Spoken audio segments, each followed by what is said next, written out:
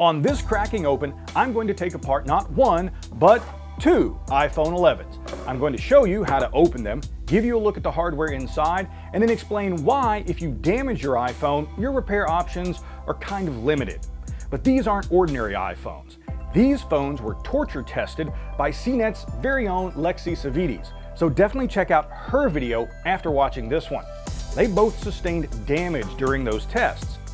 The front glass on this iPhone 11 Pro popped up slightly. It has several stuck pixels on the screen, and there's some discoloration on the back. On this regular iPhone 11, the rear camera stopped working. The front camera works fine and the screen looks good, but no matter which of the rear cameras I select, there's nothing but black. I'm kind of hoping this is just a loose cable, but there's only one way to find out, so let's get to it. The process for disassembling the iPhone 11s is basically the same as it has been for the last several generations. We remove a pair of pentalobe screws on either side of the lightning port, use a bit of heat and a suction cup device to pop loose the display, and then carefully disconnect the delicate cables connected to the battery, of which there are two, and then the display assembly. Now that we've got the front panels off both phones, we get our first look inside. Now, looking at the iPhone 11, we have the standard rectangular shaped battery here on the side. We have our logic board over here. We have the Taptic engine, clearly labeled, down at the bottom, along with the lightning connector and the speakers. Up at the top, we have the rear camera assembly, which I'll be getting to in a moment. And then we have the front-facing camera, dot sensor here, and the NIR camera over here, all this used for Face ID.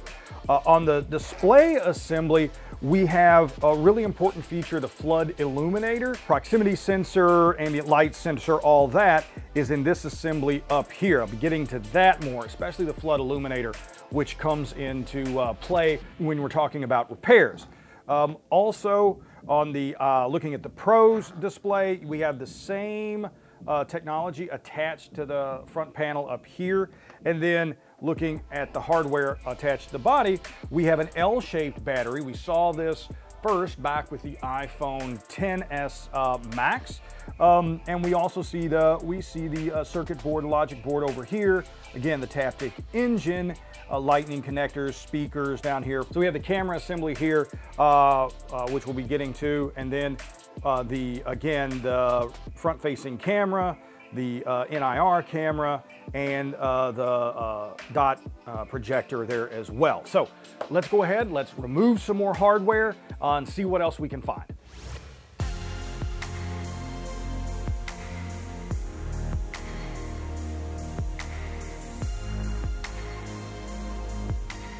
Okay, now that I've got most of the hardware removed from our regular iPhone 11, we can see all the individual components. Now, looking at the frame or the body here, I did decide to leave the battery attached. There is an adhesive strip under the battery that I could pull and it would release the battery, but I'm going to leave it attached for now. I really don't like to mess with lithium-ion batteries if I don't have to because of the fire risk if they get damaged. Attached to the display, like we talked about, I didn't remove the flood illuminator that's here, the microphone and ear speaker assembly. I didn't really remove any of that from the display. This display was working fine, and removing this can be a little wonky sometimes, but we did remove the speaker assembly here, from the external speaker assembly.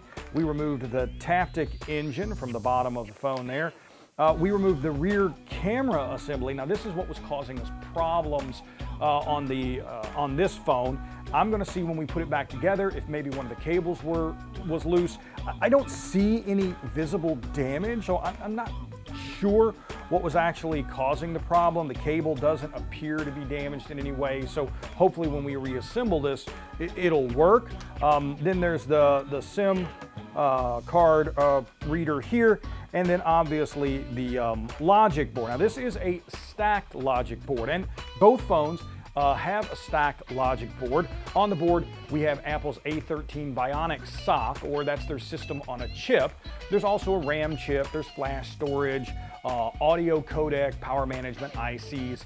Apple's new U1 ultra-wideband spatial awareness chip that helps it orient itself in relationship to other Apple devices, and of course all the wireless chips. Now, Unfortunately, in previous iPhones, before Apple went to this really sort of stacked design, I could remove some of the metal shielding away from these chips, pop those off, and give you a look at the silicon. Unfortunately, with these stacked designs, if I were to try to heat this up, if I were to try to separate the two layers of this chip, it would most likely damage it. So I want to put this phone together and see if I can't get the camera working again, so I'm not going to do that. Moving over to the iPhone Pro here, the 11 Pro, I'm also not going to sort of remove all the internal hardware from it. Basically, it's the same process as we did with the regular iPhone, and it took me probably about 45 minutes, and that's rushing because we're filming. I don't want to do that with the Pro, because really the only thing that it had problems with other than the back was the display. We're going to try to get maybe a replacement display and see if that'll fix stuck pixels that we had on this phone. Well, that brings me to the final point that I wanted to make in this video, which is about the repairability of these phones and whether or not it makes sense for you to try to replace a screen if it gets damaged or a camera if it's not working. And in short, the answer, I think, at this point is probably not. Sure, you can buy aftermarket parts online. You may even be able to get genuine Apple parts online. But if you don't have the software tools that the Apple techs have at the Apple Store or at an authorized service center, you won't get the full functionality. For example, if you replace the screen, you're probably going to lose multi-touch. You'll lose high brightness. You'll lose performance features like True Tone, Night Shift, Haptic Touch.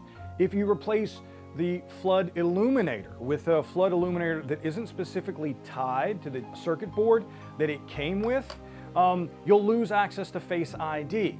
So in my estimation, while yes, it's kind of a pain to have to take your phone back to Apple to have it fixed and not be able to do it yourself, I honestly don't believe it's worth the trouble anymore. This took me at least 45 minutes to take apart, to take all the parts out. It goes to show how difficult it can be and how time-consuming it to be. And if you damage any of the small little cables, a part that was working may not be working when you get done. Well, that does it for this Cracking Open. If there's a gadget you'd like to see me tackle next, leave a comment. And if you find this video helpful, be sure to click the like button or subscribe to our channel. And check out CNET for all the latest consumer tech news, torture tests, product reviews, and how-tos.